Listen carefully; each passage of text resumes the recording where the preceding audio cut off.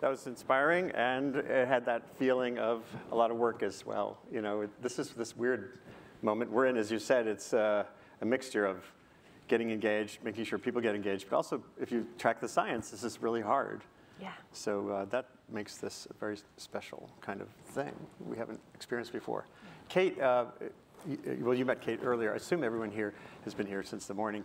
Kate is a great climate scientist at NASA and Columbia University, and she's become a really powerful writer and voice in the noise, the noisosphere, trying to cut through the noise. I wanted to start with one brief reflection on my journey. I did bring an artifact. I've shown this here before in National Geographic. So 31 years ago was my first cover story on global warming, 6,000 words of most everything you've seen in the news lately.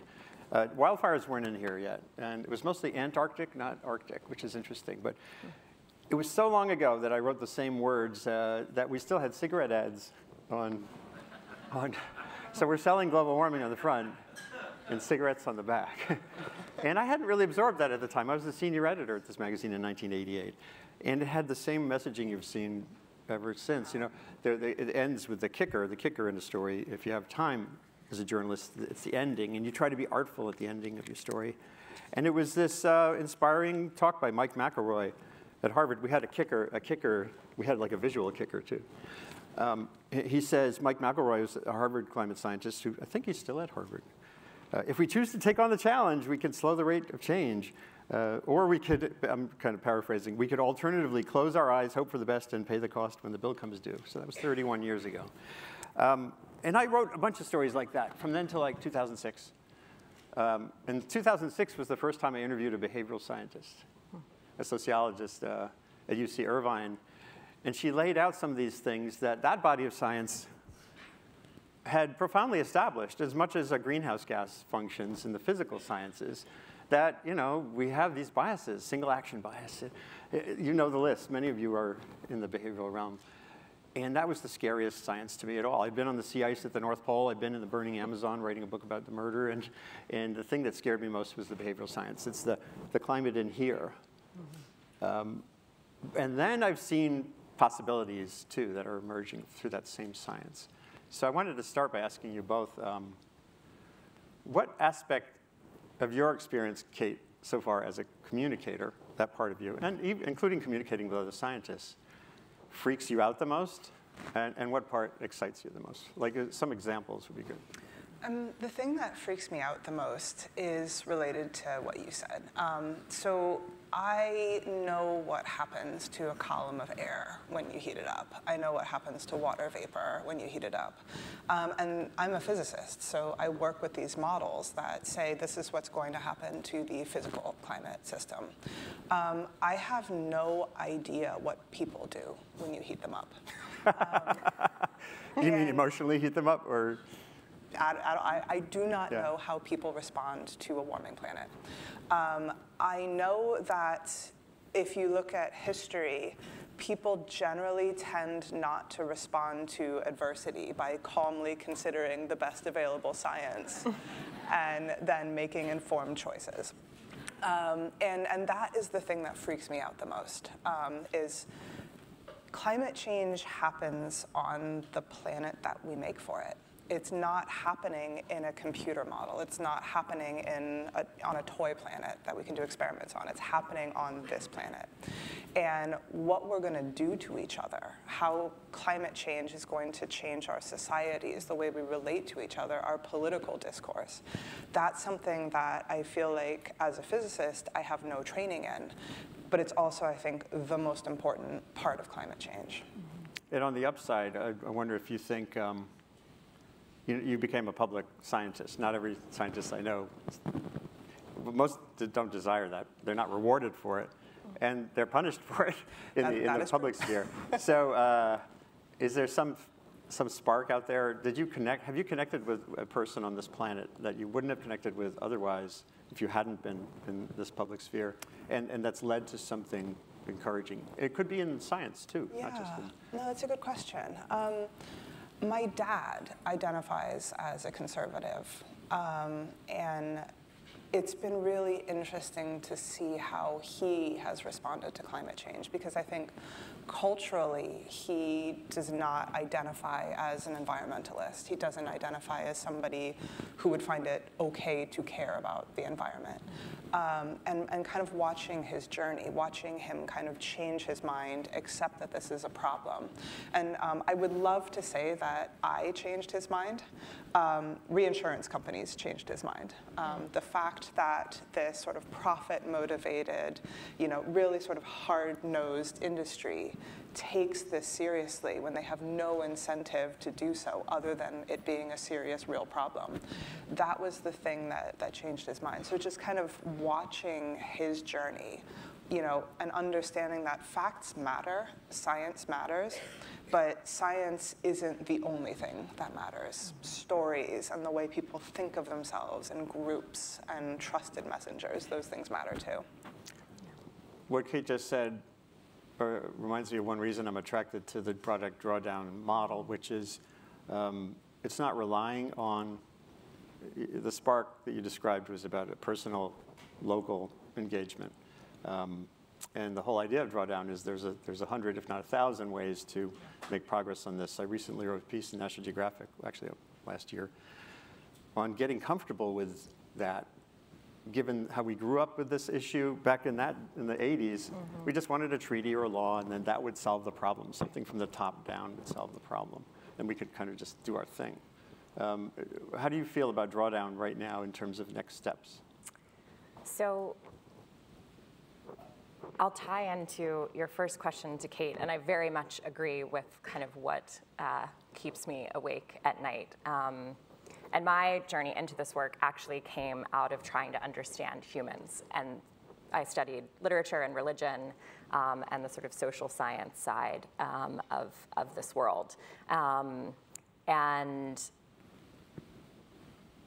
what I feel sort of distressed about, and what I hope Drawdown is helping to move us beyond, is that so much still of climate communication is treating this like an awareness issue. And I think that it's not an awareness issue anymore. I think the issue is actually helping people go from awareness to some kind of ownership of response, whether that's in their personal lives, their professional lives, in the public square, through telling different stories and changing paradigms. But still, we're screaming facts at people. And I think actually, not only that, the very experience of awareness has freezing components to it, right? It's too big, it's too much, I'm terrified, I'm sad, I'm ashamed.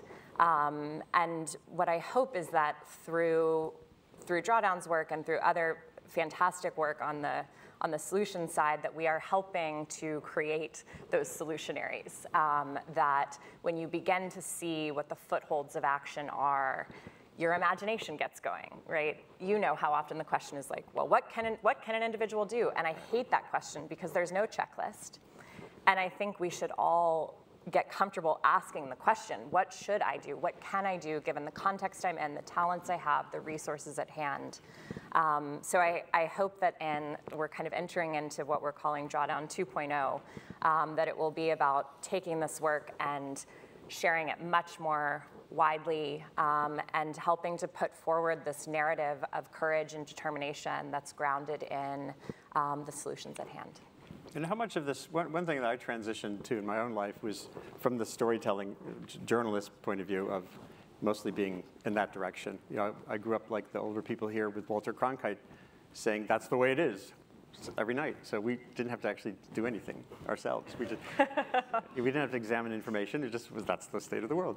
And National Geographic, all those magazine covers out there in the hallway are an amazing example of that classical style of journalism, and it still matters hugely. But one thing I think is a gap and an opportunity for journalism, and we're getting into this here in a big way, and for science, and for organizational efforts, is to be a portal and a hub, a place to an exchange for information, not so much a source of information or of skill sets. And that's why I love it when scientists get on Twitter, despite the noise and the hassles and the men Yeah, mostly the men. Mostly, it's true. Very angry men. It's science. It's mostly angry men. But you're connecting. You're creating kind of a zone of credibility, a zone of, hey, I live in the Hudson Valley, which I do. I live in a house in a neighborhood that only has oil heat as an option for keeping our houses warm, unless you want to spend a huge amount on electricity. What can I do? Mark Jacobson at Stanford has articulated these rapid decarbonization paths, but one thing I've criticized him for in terms of their output is creating a template where communities can say, well, how do I do that here, in my town? Is that a big part of how you would expand what you're doing? We hope so. The truth of Drawdown is we're a full-time team of 6 people, so it seems like our work is really big, but actually we're very small.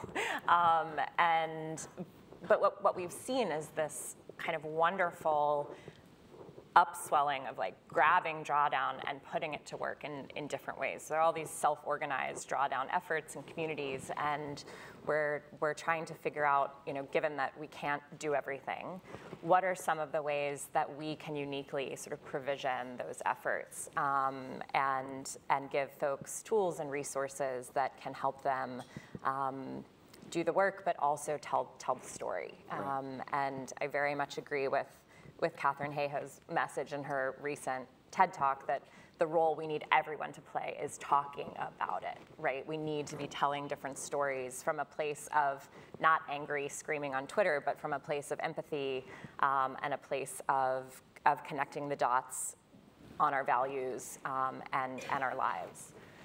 So one thing, I was on the radio yesterday on Point, an hour-long program where we brought in the voices of a lot of the kids who were marching on Friday.